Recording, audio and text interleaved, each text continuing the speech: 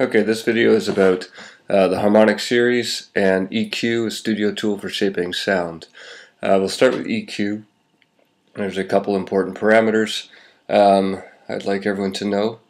So the first thing I'm going to bring in a sound, and this is a male choir voice sample.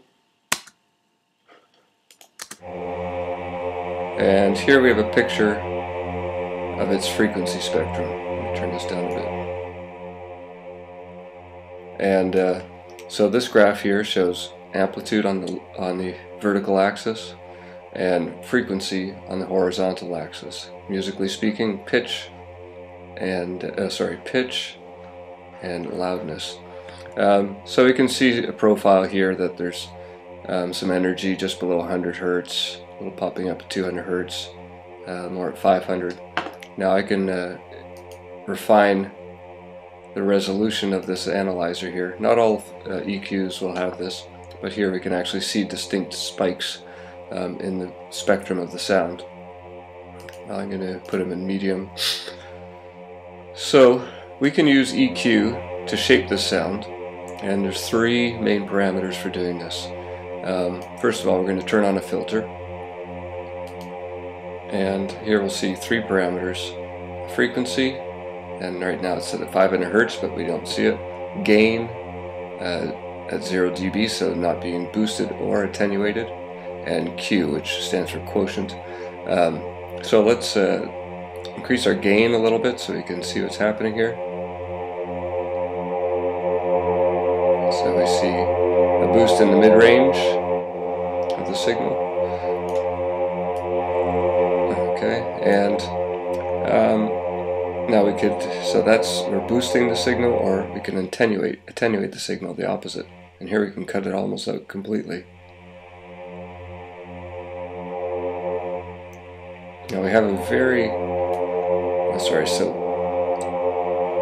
we have a very broad area that we're affecting of the spectrum. So we can narrow this by using what's called the Q. And high Q factors narrows the refinement of the filter. So here we can dial in very closely to specific frequencies. Okay, so that's Q. Let's soften it a little bit. And the third parameter is frequency, so center frequency to be technically accurate. So this is the middle frequency, the frequency that's being boosted the most, and then we have a little fall off on either side. So middle frequency, center frequency is 500 Hertz. Now let's crank the let's crank the gain up first. Hear what this does.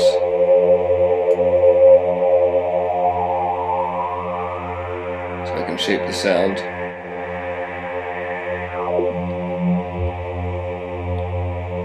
Boost the lows, boost the mids, boost the highs.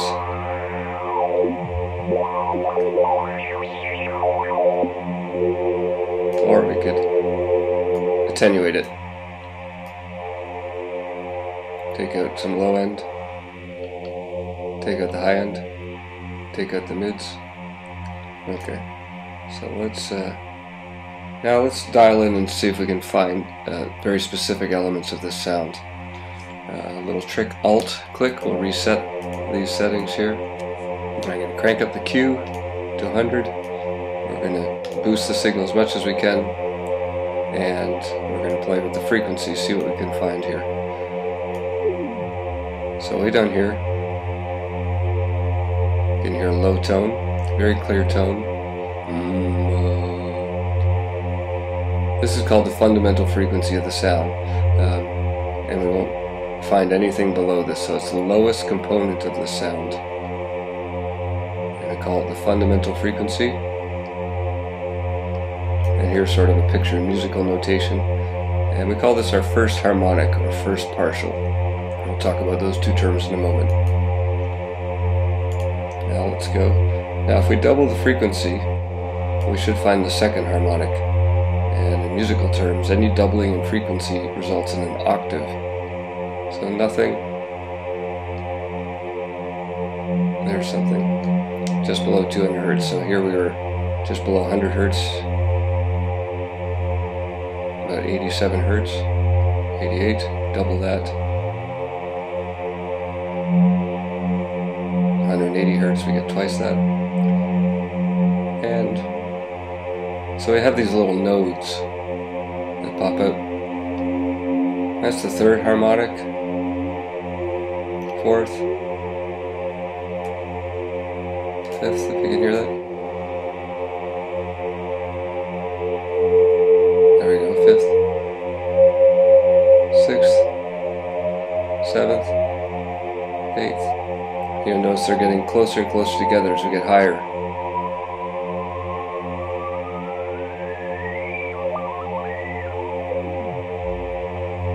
Okay, let's bring this down a bit. Okay, so here's another way of looking at the harmonic series. Now the sound we're listening to we call a harmonic sound because it has a very distinct tone that we associate with it. It's singable, we don't latch on to any other note, even though there's all that other information. And the frequencies that are present in the signal have a very particular quality. They're harmonically related, and this is a mathematical relationship. So the lowest frequency, the fundamental frequency, there it was, to round up, it was a 90 hertz. If we double that, we get the second frequency, second harmonic or second partial. If we keep doubling, we'll keep getting octaves of that. That's an octave. Those have the same note name on the staff, F. And here if we double again, 2 times 2 is the fourth harmonic, F times 2 is the 8th harmonic, times 2 is the 16th harmonic, and the 32nd harmonic somewhere past here. But let's look at all the things in between and how they relate to musical materials.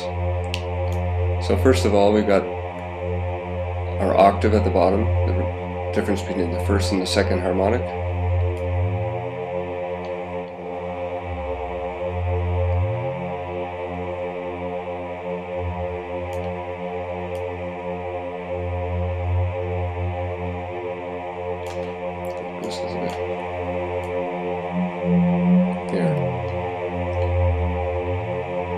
Those two peaks. Now the octave is proved to be very important all over the world. It's got this nice mathematical relationship, but humans seem to be tuned into it. Most cultures give it the same note name, even though they're an octave higher, different pitch, same note.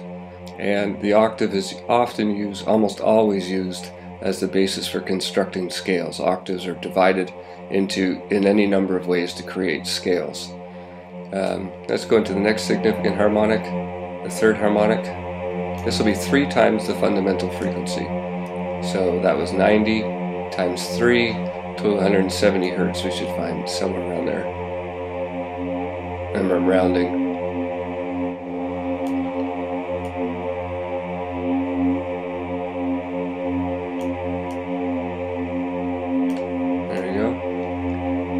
Third harmonic, so the difference between the second and third harmonic, musically speaking, is a perfect fifth.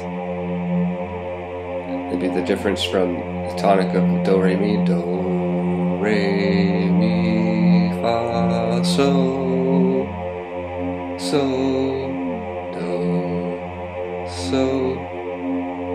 do. And when we talk about scale construction, the fifth is very important. Perfect fifth, or the frequency ratio 3 to 2. Okay, and then we go up, we get the fourth harmonic, another octave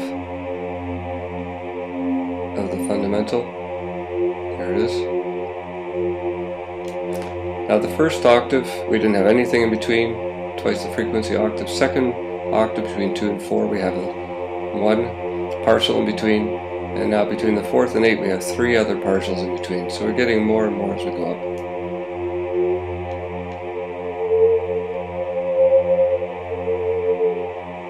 That's 4, 5, 6, 5, 4.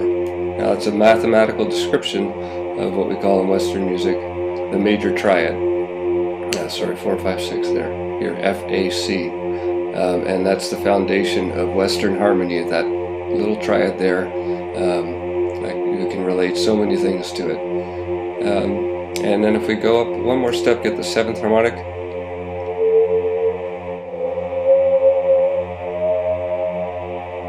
There it is. This chord now we call the dominant 7th, though compared to the piano, this 7th that we're hearing is much lower than that on the piano. And here I've got what are called sense deviations. So if you imagine a semitone, or we have a semitone from here to here, for example, or let's do about here to here, and break that into 100 different parts, each of those would be a cent. So 31 cents, that means it's about a third of a semitone flat from the piano. And this chord in Western music we call the dominant 7th, and 7th chords have a very particular function as well that we'll talk about later. And we're back to another octave of the fundamental. And now in this octave we get into something that looks more like a scale. We've got 1, 2, 3, 4, 5, 6, 7 partials in between the two octaves. And 9, 10, 11, 12, 13, 14, 15.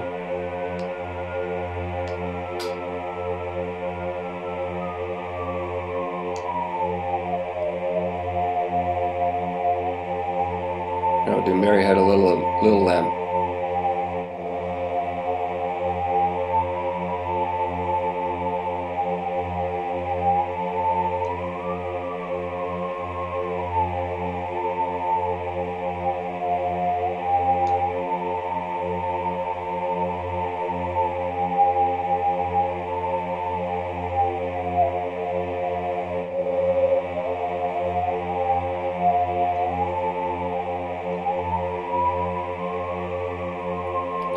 And then as we go on the next octave, everything gets very tight together. We've got something more like a chromatic scale.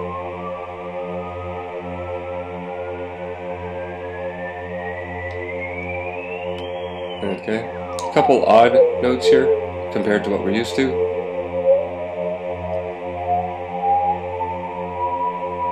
This here, the 11th harmonic, this is almost exactly halfway between in this case a B and a B flat, so it's a quarter tone, which we don't have represented on the piano.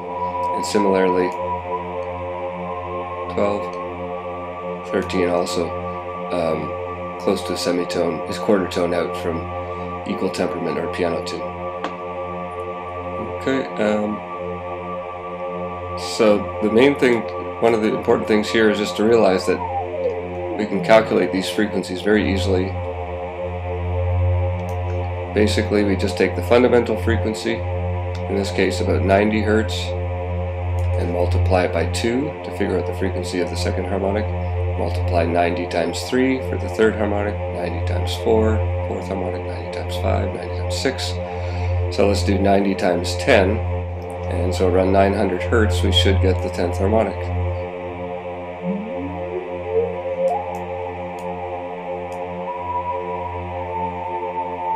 That is it. There it is, right at 900 Hertz. Okay. Just for fun, let's put a couple other filters in here. And we can make some chords.